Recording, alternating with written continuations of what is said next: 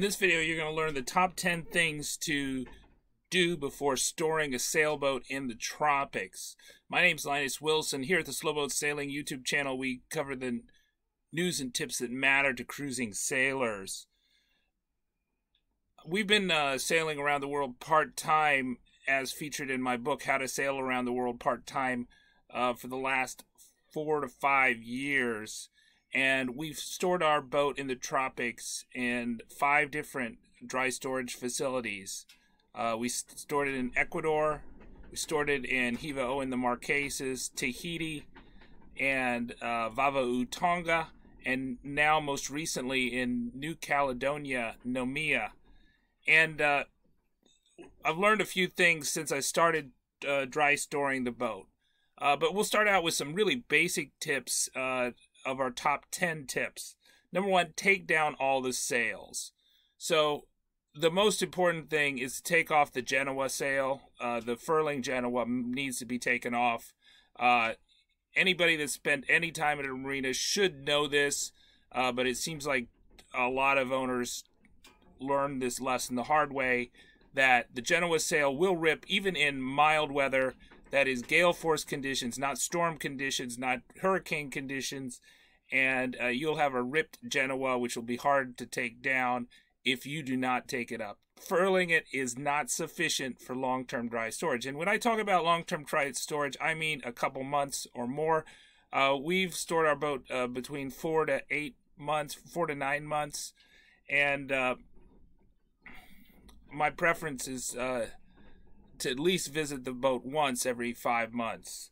But in that amount of time, you can't afford to have the Genoa up. It's also advisable to take down the mainsail.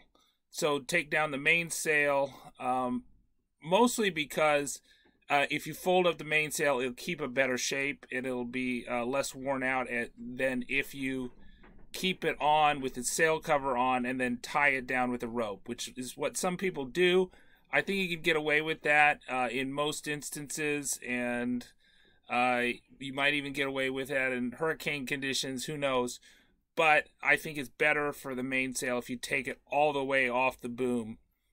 I don't think you have to drop the boom. Some people like to drop the boom. That's individual preference. But as long as the boom is tied down in several places, then I don't think that's necessary. Second tip is to turn off and unplug all electronics. So unplug everything out of 12-volt outlets. Anything that doesn't have a switch, it should be disconnected. I'll tell you, we have a lot of switches, but we cover up we have a VHF on the binnacle, and the VHF on the binnacle accidentally turned on while I was covering it, and that drained our batteries when we were in Ecuador. We had to replace all our AGM batteries with flooded lead acid batteries in Ecuador. So from now on, I just take out the fuse for that thing that I'm worried that's going to switch on. But definitely don't leave anything in the 12-volt sockets, right, which probably don't have switches for them. But if some people feel like they should take off all the wires off the battery terminals. That's possible. That's something you may consider doing. It depends on how complicated your wiring system is. I'd prefer not to. I think that would create more problems than not. But the other thing is that you want to turn off the bilge pump, which is controversial, but turning off the bilge pump is a good idea if you don't want to drain your batteries, because the bilge pump does have a float switch. Float switch does tend to get jammed, and if it ever gets jammed, then your battery is dead, right? Because in the month or 2 months or 5 months or 6 months that since it starts in its up position, then the battery is going to be dead, and you're not going to have any bilge pump anyway. So I think it's better to just let the bilge pump turn off, and either have a monitoring service or come and visit it every 5 months would be what I would say. The other thing is you want to turn all cushions on their sides. You don't want your cushions to get wet and moldy and stuff like that. You want them to be in a position where they can drain easily, and they're not going to, if there's pooled water for some reason that we can't anticipate, that they're going to be nice and dry. And we've never had problems with our cushions. And we've done that not just when we were laying up the boat for 5 months, but also when we were laying up the boat for like 3 weeks in New Orleans, because we live, our home port's New Orleans, but we lived about 100 or more miles away from New Orleans, our home port. But the boat is currently in New Caledonia, about a third of the way around the world. So you should remove all food. Any food that is not in a sealed container should be removed. You should also be careful about canned goods. Make sure that the canned goods are not going to expire over the period, or that the cans are close to expiring. So if they're going to expire over the period, there's a good chance the cans will fail and they'll explode. We had some exploding chili. It was pretty good chili, but it really stunk up the boat. There were maggots in the chili, and we had to clean that out in the marquesas. It was terrible. It took me several days to figure out where the chili spills were. We also had we had some flour that I just put in a bag, but the flour I think had weevils to begin with. We bought it in Ecuador, and the weevils went through 4 generations on the boat while the boat was in Marquesas. And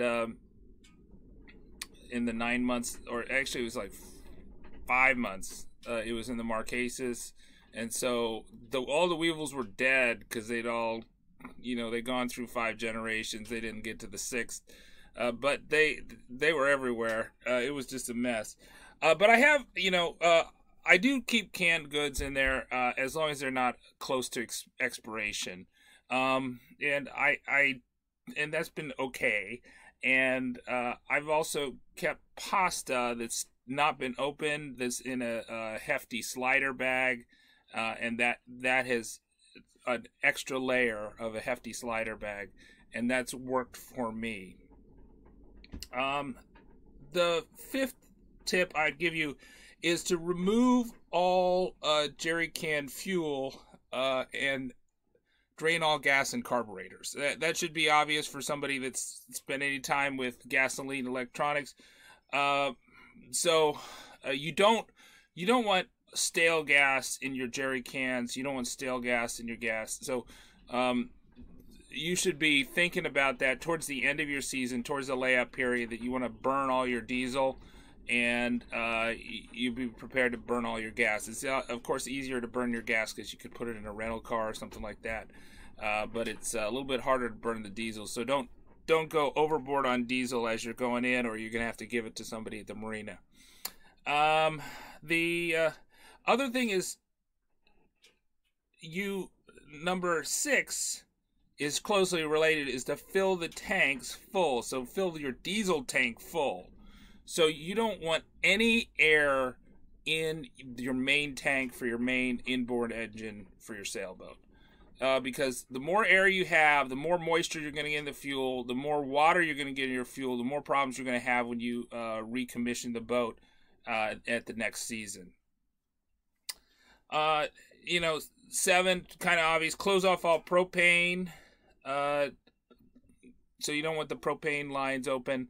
Close them off. And number 8, you want to place dry bags all over the boat. So I got these dry bags. These are, I think they're calcium chloride is the active ingredient. They're kind of like the little bags that you get in electronics, except they're really big. You can buy them, I think a pack of 4 was $10, something like that, on Amazon. And these have hangers on them. There's other types that will turn into gel. This type will it'll collect the water.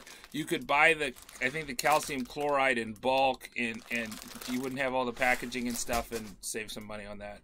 But if you have one of your crew bring that in, or bring that in every season, and open those bags up right before you recommission, it'll keep your boat a lot drier. So in Tahiti, we left the boat for 9 months, and we didn't have any of these dry bags. We didn't start doing the dry bags until Tonga. Tonga was quite wet. Tahiti was quite wet. Marquesas was quite wet. And in Marquesas, Tahiti, the boat was so humid. This was detrimental to the electronics. In Tahiti, we had all kinds of problems. The alternator was ruined because of the water, and a lot of other electronics were ruined because of that. So you want to bring the humidity down in your boat, so you're going to need something to suck it out. An electric dehumidifier is not a really good option because people unplug my electronics, my AC electrical cords all the time. I would never rely on an AC electrical cord for any amount of time. We always unplugged all our cords, even when we were leaving the boat for just 2 weeks in New Orleans, and we've been happy doing that. So I would rely on things that do not have electronic backups. So do not rely on the bilge pump. Don't rely on electronic dehumidifier.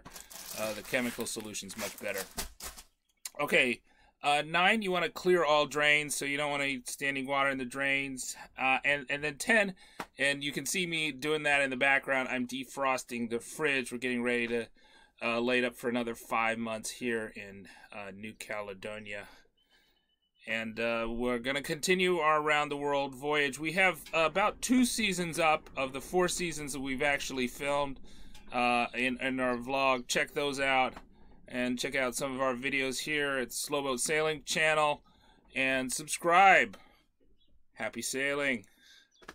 Have some fun on the water. I'm Linus Wilson. Bye-bye. Okay, so if you're still around, here's some bonus tips. One of the things you want to worry about is UV radiation, right? Obviously, you're taking down the bimini in addition to the sails, but you also want to worry about UV radiation on your dinghy. So you want to make sure that's well covered and tied down so the cover doesn't blow off. And, you know, I like to have 2 covers on my PVC dinghy. And then I like to put my jerry cans, my fuel canisters underneath the dinghies so they don't get UV radiation while I'm gone. So those are 2 extra tips that'll keep your gear in good working order for many seasons in the tropics while you dry store your boat. Bye-bye. Have some fun on the water. Subscribe. I'm Linus Wilson.